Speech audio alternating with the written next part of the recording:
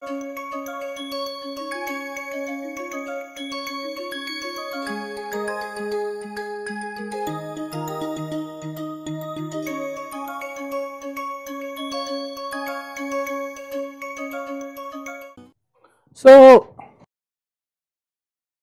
yes, we have this sequence of random variables converging to another random variable in some different notions. It is not always necessary that if you have xn's which have some distributions and the limiting distributions of the random variable, limit random variable need not be always the same or even need not be of the same nature. For example, let us say if I have a sequence of random variables which are all exponential distributed or Poisson distributed something, and not necessary that the limit distribution is also of the same nature, it is also either exponential or Poisson, okay, it could be something different. But it so happens that when we have a sequence of random variables where each of the random variable is Gaussian, the limit distribution is also always Gaussian. Maybe the parameters will change, but at least the nature of the limit distribution is still a Gaussian random variable. So I will just binomial decision, if n goes to infinity, yeah, it becomes Poisson distribution. Right, so it changed, right? That is the Yeah, that is a one good example. So where each of the random variable could be binomial, but the limiting could be something different, not necessarily binomial. It has changed its characterization. So, but if all the random variables happens to be Gaussian, then the limiting distribution is necessarily again Gaussian. Okay, maybe as I said, the parameters could be different. The mean and the variance could be different, but it is still going to be Gaussian distribution. Okay, next, whatever we discussed so far, things were fine. Like to define these convergences, I always defined with respect to the limit, right? Like I said, xn converges to x in mean squared probability or whatever. But is the knowing the limit random variable is necessary to just define convergence? So for example, let us forget the random variable and all probability, just focus on our simple deterministic sequences. I know xn, let us say I have a sequence of ans which converges to some a, that is fine. But just looking without knowing the limit, can I say my sequence an converges?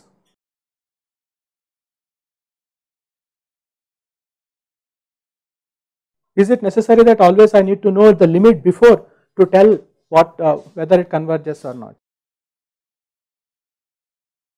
So have people heard about Cauchy criteria, Cauchy sequence, Cauchy criteria? What Cauchy criteria says? any 2 n minus n has to be there between epsilon. That does that involve limit? No, right? So to define limit whether the sequence converges, I really always need to know the limiting value. It is enough if the sequence itself satisfies properties. If the sequence satisfies some properties, I can say it converges. Maybe I do not know what is the limit, but all I can guarantee is that it converges to something. So same can be done here to a sequence of random variables. You may most of the times it may be difficult to guess what is the limiting random variable or what is the limiting distribution, but your sequence may be such that it is amenable to check some conditions which will tell at least it converges. What it converges is a later headache. First let us worry about whether it converges, and then once we convince ourselves as it converges, maybe we can think about what is the limit it converges. So for that we have similar notion of Cauchy sequences in this with a sequence of random variable.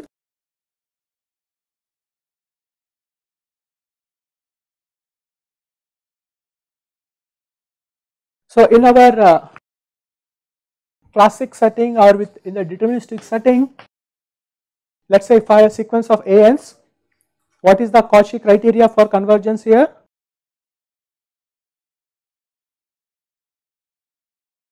Let us say for all epsilon greater than 0, there exists n epsilon such that for all mn n epsilon an minus am is less than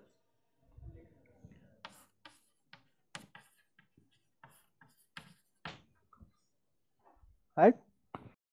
So if this condition happens, I know that this sequence converges, it's just that I don't know the limit. What is that? Okay, now we are going to state simply all the 4 notions of convergence we have in terms of this Cauchy convergence criteria. Okay, I am just going to state that as result.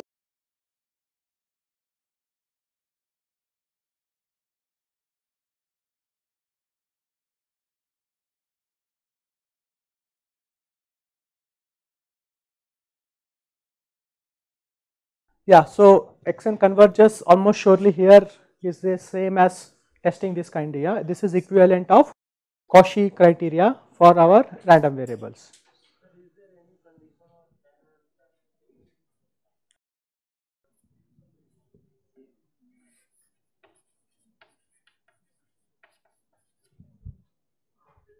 Oh sorry, it should be outside, this is incorrect. So how to write this, just a minute, let me.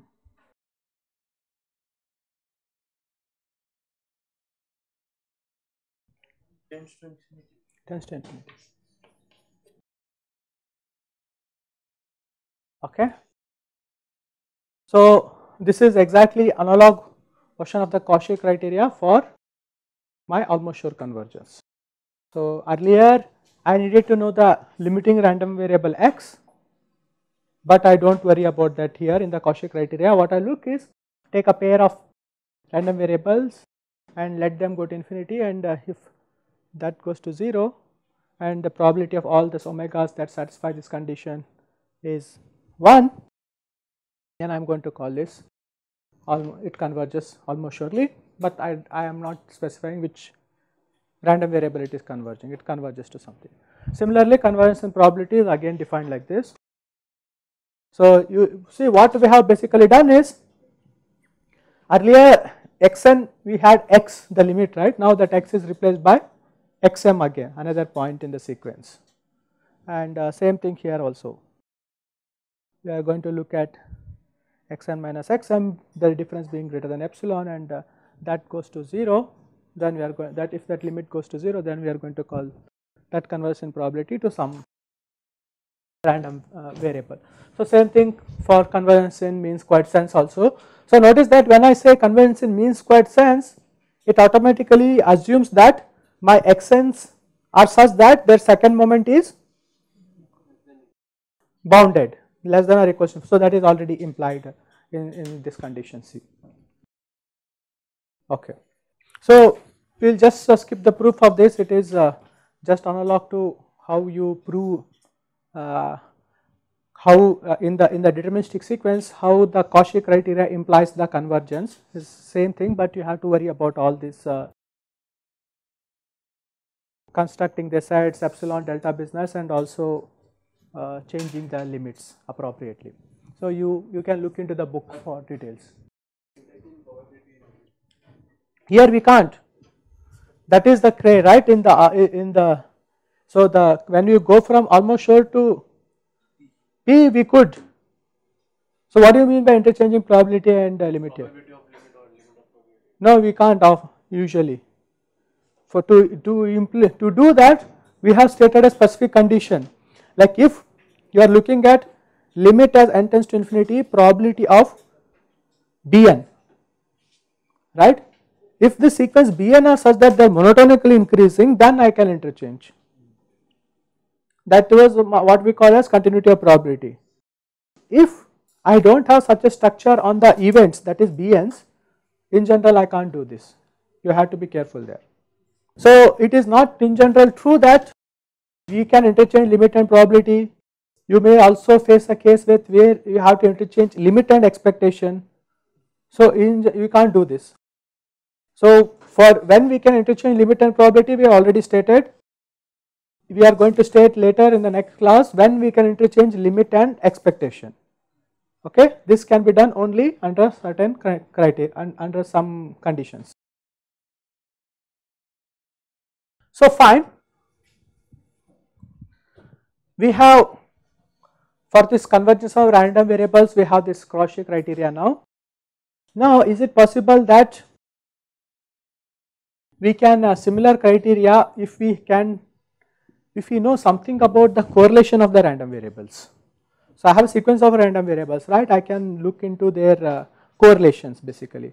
Take a pair xn, n and m, I can look at their correlation xn and xn into xm, take the product and then look at their expectation. That's the correlation for us, right? So the next result says that yes, there is some connection like that.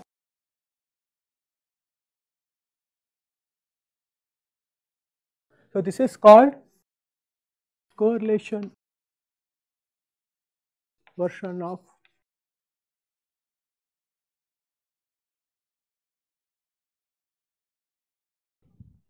the Cauchy criteria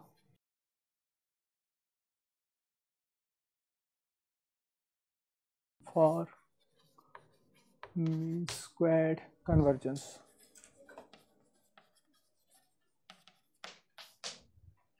Okay, the statement is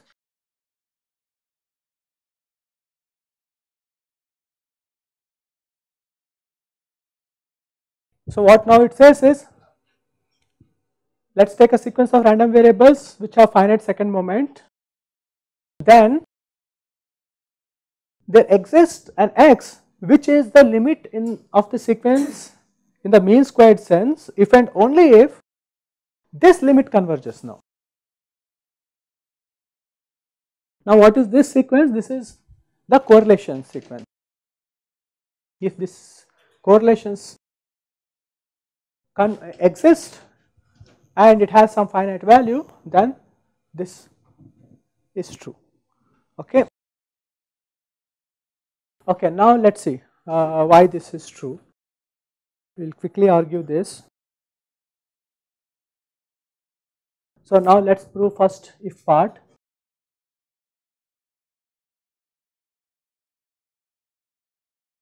So do you see the difference between part C here and this result here?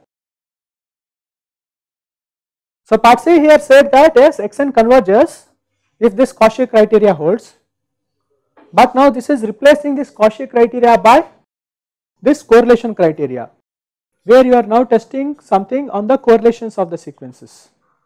Okay.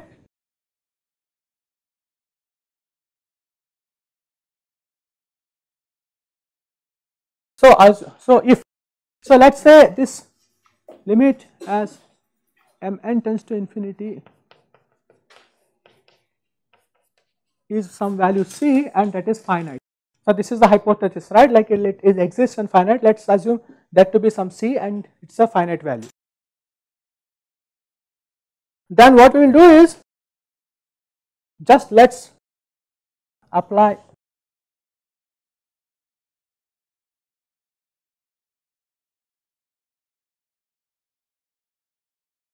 this condition here, and then this is, if you just expand this, you are going to get xn square minus 2. This is for any nm.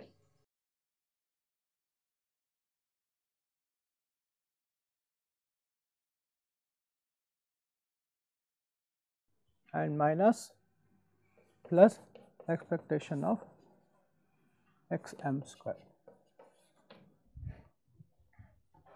Now if I want to argue that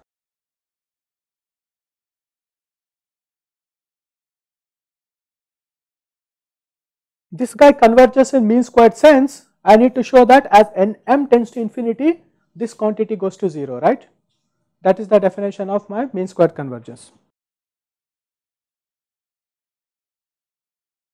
Now I know that if I let nm go to infinity, this expectation go to infinity, this product, this correlation term, that is my hypothesis. What I can say about this xn square and xm square?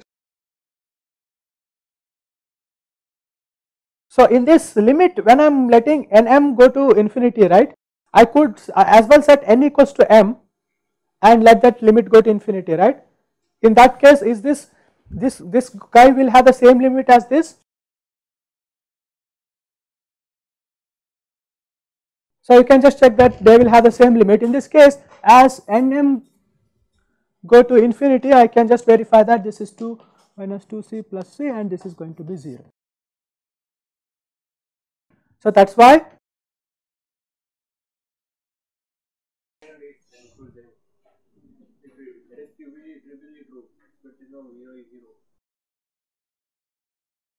no, I am talking about here expectation of xn square. So fine, see there are two things here. You are not setting n equals to m here when you are letting nm go to infinity. You can arbitrarily let nm go to infinity, n and m could be different, but now this consists of xn square and xm square. Now I am just talking about how this limit itself will go, and that I am inferring from this. So if this is going to be c, even if I let n equals to m and both go to infinity, that limit is also going to be c. That is what I am using c for these two.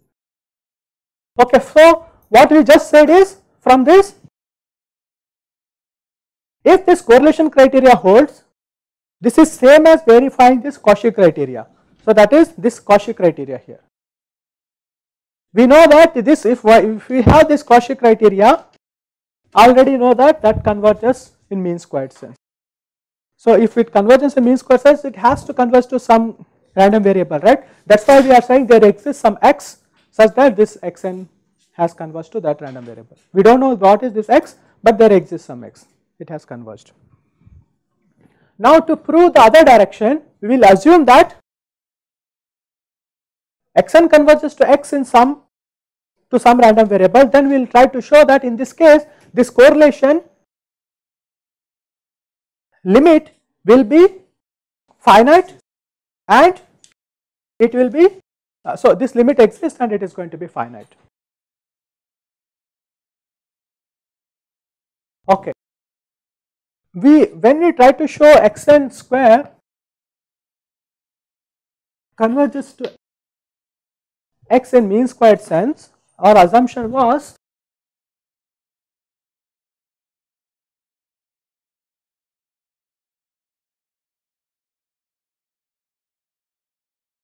xn square is going to be finite for all n, right. You can verify that this implies that whatever limit this guy is going to converge in the mean squared sense, this limiting random variable be such that even that is going to be finite.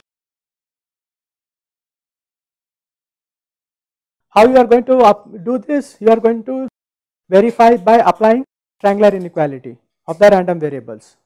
Okay, just apply this and you will check the you will get to you can infer that expectation of x square is also going to be finite. Which inequality? Yeah. Which inequality? Triangular inequality of the random variable. So we talked about this when we talked about Short's inequality, right? When we talked about Short's inequality, we talked about triangular inequality of the random variable. So I think we talked. If I am not talked, just go and refer to there. It's in the same section where Cauchy inequality is defined. So by just applying that, you should be able to infer this. Okay, now we know this. We want to talk about this, whether the limit exists. Now let's take this quantity.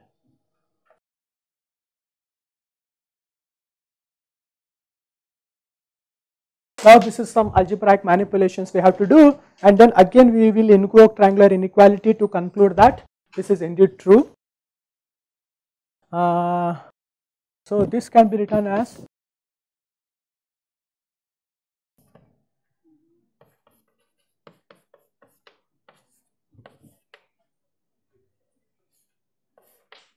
so I'll just cut short this and just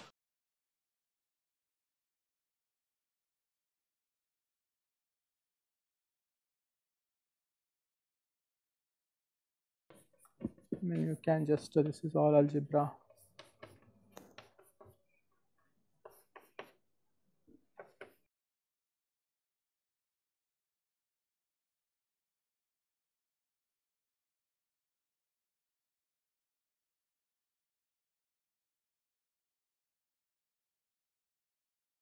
Now just by expanding you will get this. Now what we are going to do is we are going to apply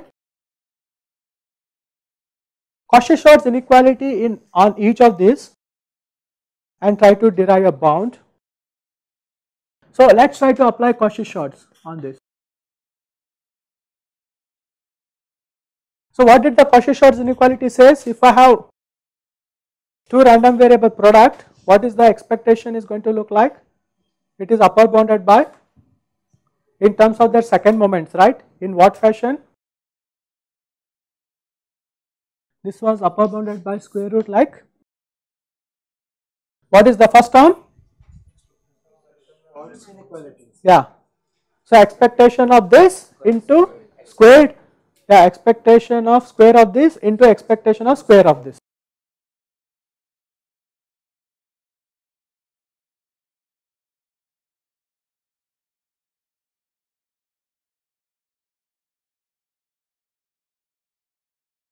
So you can similarly apply Schwarz inequality to each of these terms, this term and this term here,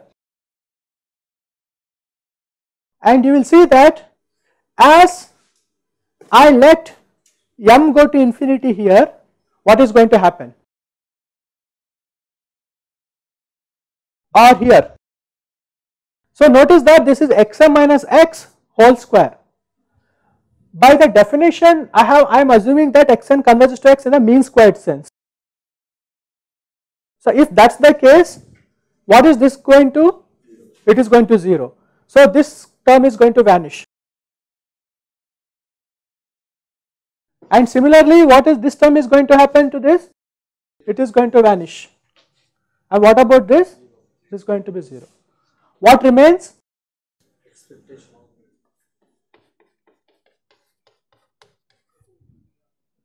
Right? So this is, now we are saying that what we have shown is this limit here as mn go to infinity is equals to expectation of x square. So we have now shown the existence. So the limit indeed exists. What is that limit? That limit is expectation of x square. And this x is what I have assumed, that it converges to some x. And now the second part I have to show is it is finite. Why it is finite? Why? Because I said that mean square sense convergence also implies that the limit is going to be finite. So just 1 or 2 minutes. As a consequence of this theorem, we can derive many corollaries which I am just going to state, which are very useful. You should know how to use them. So corollary,